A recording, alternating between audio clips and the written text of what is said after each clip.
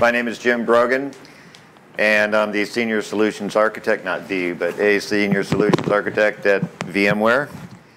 And I have a fairly broad background, did ASIC design, then software models of hardware, moved to the customer side, have worked in storage and networking. Basically any time it became obvious my mastery of the previous technology was merely adequate, I would move on to a new place in my career.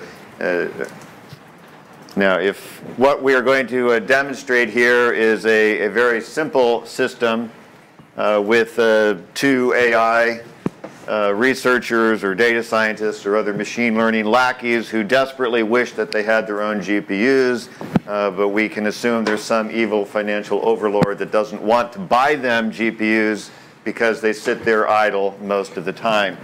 They also are very happy on their own system. They do not want to migrate their data, their stack, their application to other machines. They would very much like to be there with their own dedicated GPUs.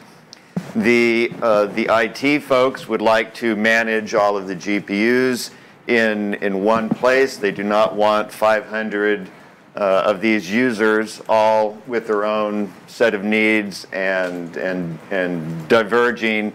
It's very hard to take care of all of them. If we can have all of that in the data center, then we can make everyone happy as long as our as long as our data scientists can have a virtual GPU over the network, it will appear to them as if they have a local GPU. There is nothing they have to change in their application or in their software stack. We are going to have two workers run a TensorFlow benchmark. And when we run it, it will fail the first time because they don't actually have a GPU.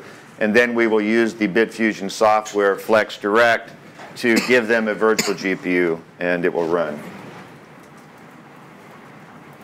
Oh, all right, we've got animation. Now, if I click on play, is the demo going to run? Yes. All right, so this is vSphere. We will be using two of these VMs that do not have physical GPUs.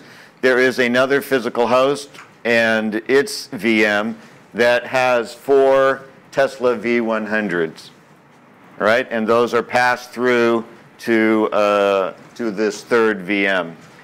We will bring up a command line interface for both of our workers. Here is the TensorFlow benchmark. One of them is going to request a single GPU. The other benchmark is requesting 2. One of them will run a ResNet 50 model. The other will run an Inception 3.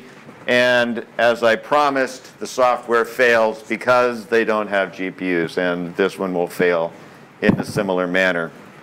So we'll create some white space.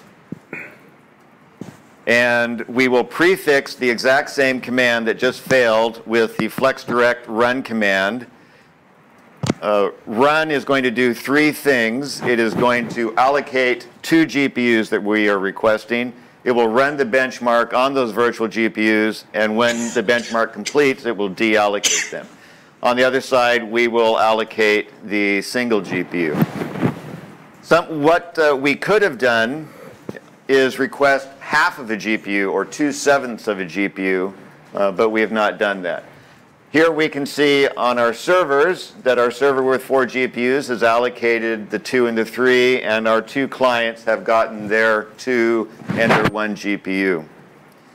The other thing we should point out is here we are giving the user the ability to request the number of GPUs that they want.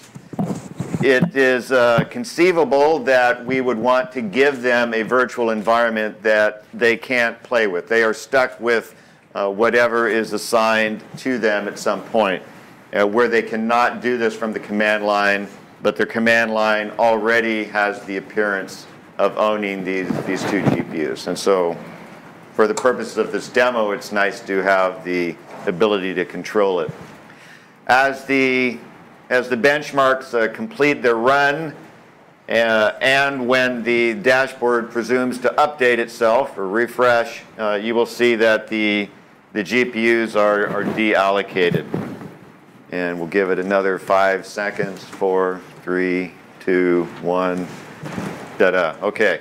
Then the GPUs are deallocated and they're available for somewhere else. Over the 5-minute window, you can see the histogram of what was allocated.